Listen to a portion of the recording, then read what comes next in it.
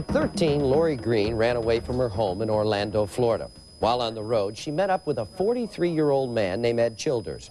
Childers quickly took complete control of Lori's life, even gave her a new name, Deborah. At 15, she gave birth to his son. They moved to a trailer park in Fort Myers, Florida.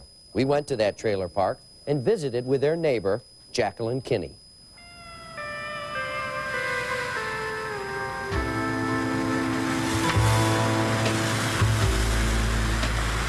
The Childers were my neighbors. They lived across the street, catty corner, on Penny Lane. Ed Childers was in his 50s. He was a produce runner. Get your butt in the truck. Hell's your mother. His son was Ed Jr. We called him Ace. He was about 5 years old. His wife, Debbie, was young enough to be his daughter. What in the hell is a holdup? Just making lunch for us, Ed. Well, you should have thought about that last night. Get in the truck. Get in the truck. She was 21. A little girl, real strong. Come on, Ed. Let's go. I took her under my wings. She was like an older child to me. Debbie and Ed didn't have a good relationship. They fought a lot. Ed was lazy. Debbie worked hard. When she would complain, he would haul off and hit her, threaten her. Debbie did most of the work. He barely did anything. He drove. He delivered. She worked. Ain't you done yet? Ed, just help me out a little bit. You talk to me that way, you hear? In the beginning, Debbie, she really liked Ed. I think she more or less looked at Ed as a father figure, her being so young. After all, she was only 13 when she ran away with him. Now, Ace, don't get that water in my house. As time passed, police say Childers became more abusive toward his young wife, both verbally and physically.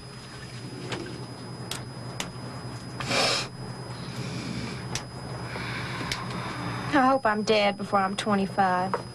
Don't talk that way. You're down now, but things can only get better.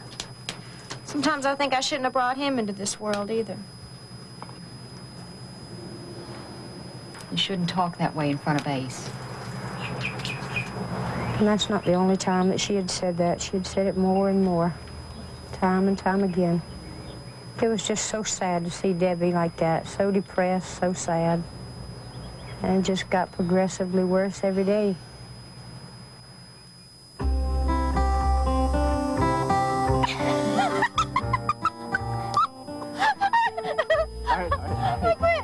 Quit. Okay, truth. August 1983. After putting up with Childers and his abuse for 8 years, Debbie found another man and a chance for happiness. Well, I better get back to work, darling.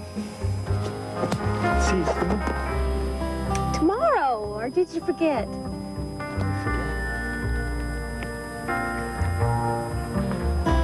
Hey, Jackie. Well, don't you look like the cat who swallowed the canary. No, you were right. Things have gotten a lot better. Well, honey, just don't let Ed know how good. He's gonna find out when I tell him it's over. Be careful, hon. Yeah. I was happy for Debbie, but also worried. This was the first time she'd been happy in her entire life, and it was something she had to do. I'm leaving you. I'll cut your damn head off if you try to leave.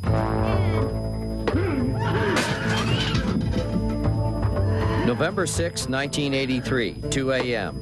Another late-night screaming match began in the Childers trailer, but this time the argument sounded unusually violent. It went on through the night. Ace came running out of the house. He was screaming and hollering. Debbie was screaming and screaming. And all of a sudden, the scream just got cut off, just like you just shut off a remote on the TV. And Ed came out, and he grabbed the baby by his wrist, and he threw him back in the house, slung him in, and then slammed the door back. And then it got quiet. It stayed quiet for a while. That morning, I saw Ed and Ace come out of the trailer. They got in the truck, and they left. I didn't see Debbie. Debbie wasn't in the truck.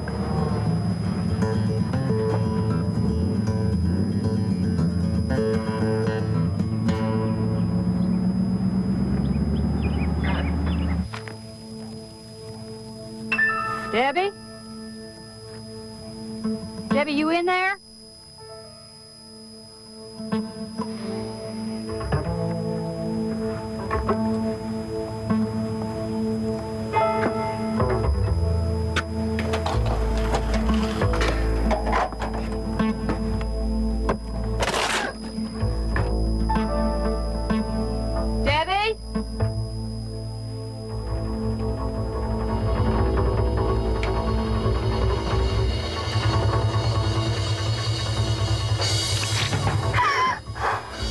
It was a mess. I saw the blood everywhere. On the walls, on the floor, the meat cleaver on the counter. And there was blood all over the door, like she had been scratching, trying to get out. And I went in, calling her, no response, so I went through the house looking for her. And I came back home. And I told my sister that Debbie was hurt real bad. Before Jacqueline could get to a payphone to call police, Childers returned with Ace. But still, no sign of Debbie. Ed went in the house, gathered up a bunch of things, and threw them in the back of the truck. He's packing up his stuff, and he's fitting to go.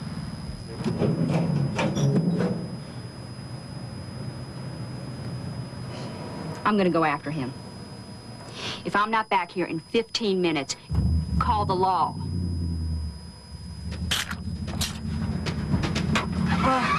Look, find a phone, call them now. And I proceeded to follow him. I got real close to him, real close to his bumper. He knew I was behind him. I was blowing the horn, I was hollering at him. The baby was in the back of in the truck, turned around backwards, looking back, had his little hands by his face, and he was shouting at me. He was trying to tell me something. Ed, give me that little claw! And I was right on his bumper, and he would not stop. He kept going. I looked down, and I realized I was running out of gas, so I had to pull over.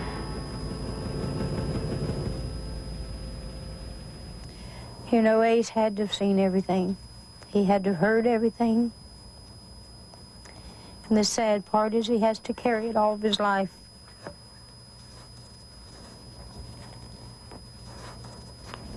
I often wonder what he was trying to say to me.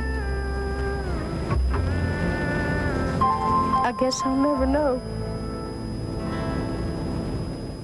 Deputies say Childers drove 400 miles north to Jacksonville. He abandoned Ace with relatives, then took off on the run. Ace was lucky. He's been adopted by a loving family, but his mother met a tragic end. After a 3-day search, deputies found Deborah's body, stuffed into a septic tank behind the trailer.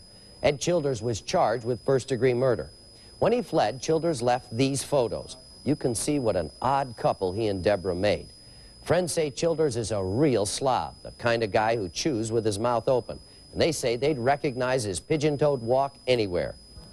In the past, Childers worked as a produce runner, traveling between Chattanooga and Birmingham, stopping off in small towns like Valley Head and Ohatchee, Alabama. Just last month, an old friend saw Childers at a gas station in Cottondale, Florida. Childers pulled up and got out of his truck, but when he saw the old friend, he took off. The truck was a flatbed with Florida license plates. Childers had grown a heavy beard.